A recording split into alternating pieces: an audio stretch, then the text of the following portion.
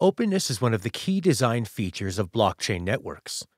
They are inherently designed to enable intra-organizational collaboration.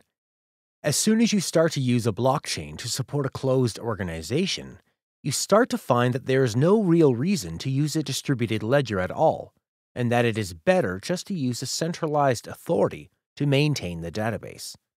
With closed centralized institutions, the drive is to concentrate the most efficient resources in the center. Indeed, the most valuable and effective centralized organizations are the ones that can concentrate the most efficient nodes in the center and exclude those that are less efficient. Distributed networks, however, have a very different dynamic, quite the opposite. They create the most amount of value by going outwards towards the edges to harness the resources of the mass of people within user-generated systems of exchange. These open user-generated systems are what we would call markets.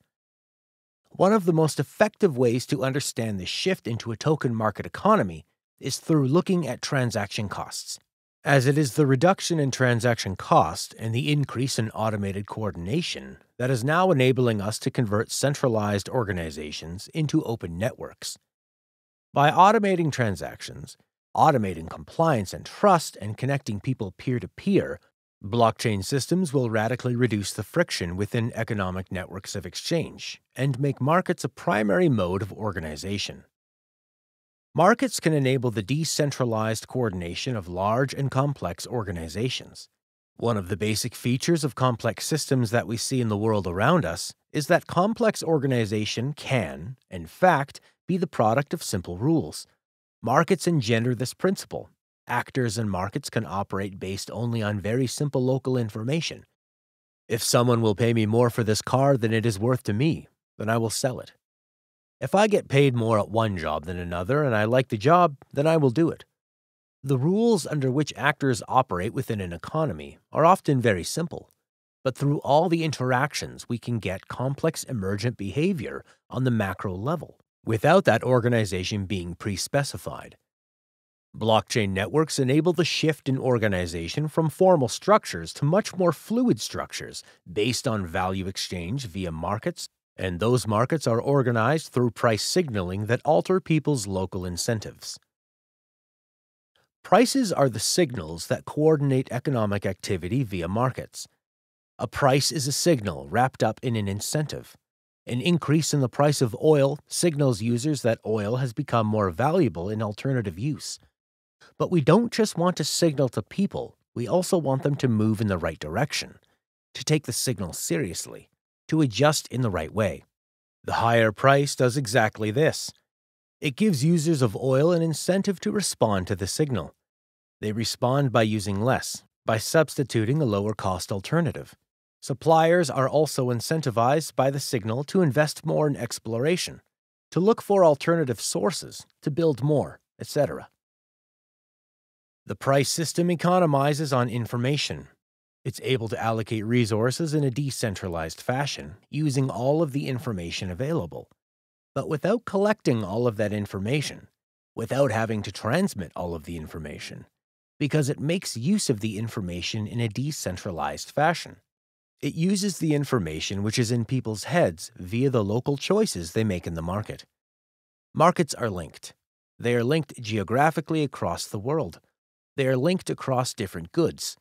They are also linked through time.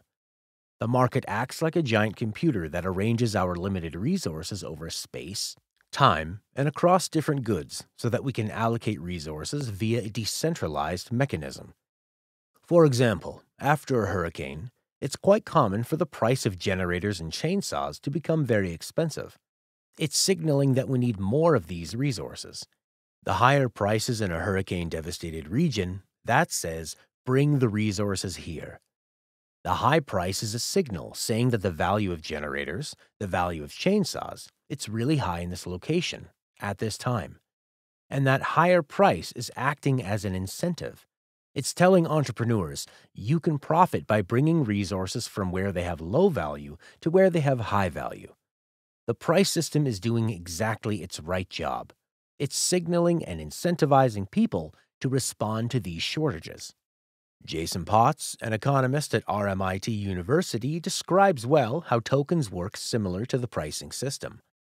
The purpose of the token system is to publicly coordinate private actions, and that's the interesting part of this. It's not a monetary system, it's not a price system per se, but it's still a system where you've got coordination going on where individuals are able to look at the tokens, what they're doing, the tokens are doing the coordinating, and adjust their behavior with respect to that. And what you get then is emergent order. That emergent order is an economy.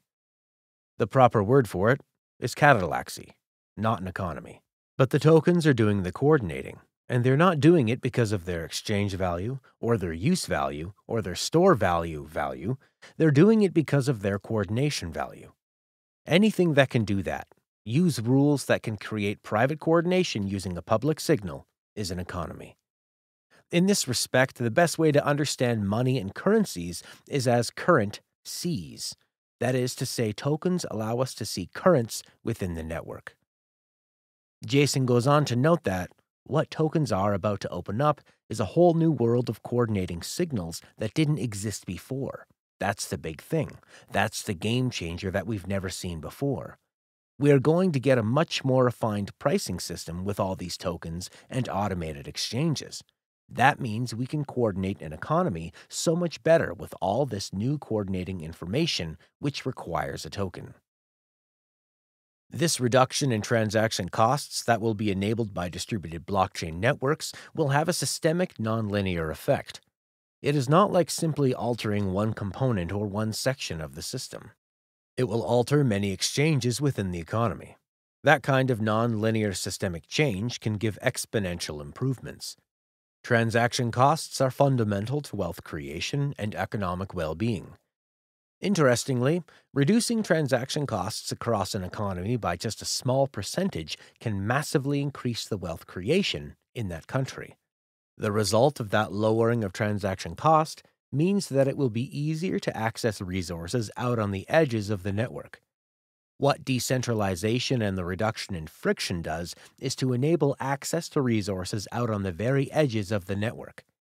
By shifting from closed organizations to open decentralized markets, we have the opportunity to really build global networks that begin to include those right out on the edges. Today, about 2 billion worldwide remain unbanked. In Asia, 60% of the people are cut off from the world economy. They do not have bank accounts. They don't have access to the financial system. In South America, it is 65%, and in Africa, it's 80%. The majority of the world's population is cut off from the world economy. In most cases, they can only use cash, which means they can only deal with the people that they see face to face. It's a very small community of economic trade. The average sub-Saharan African makes about $550 a year. It is simply not financially feasible to expand a traditional banking system into remote countries that are sparsely populated with individuals that make only a little income. The marginal cost of adding an account at that level with a protocol and open source community is marginally close to zero. So if we are able to build this decentralized economic infrastructure, that is where the value will be, out on the edges of the network. There are 4 billion under and unbanked individuals in the world, and that is huge global growth potential. With blockchain-based token economies, we are not just expanding what value types get incorporated into the economy, but also by reducing transaction cost, we are extending markets further out. By converting centralized organizations with boundaries and borders into open networks, we are making the networks of the global economy accessible to many more people. These token networks are going to be incredibly global like we have never experienced before. The infrastructure does not reside on a centralized server in Silicon Valley, but on computers around the world. We can create protocols as peer networks that reside on a distributed computer network and simply provide the coordination mechanisms through which people interact without anyone necessarily owning or really controlling that system, thus reducing borders to entry and expanding markets to almost everywhere.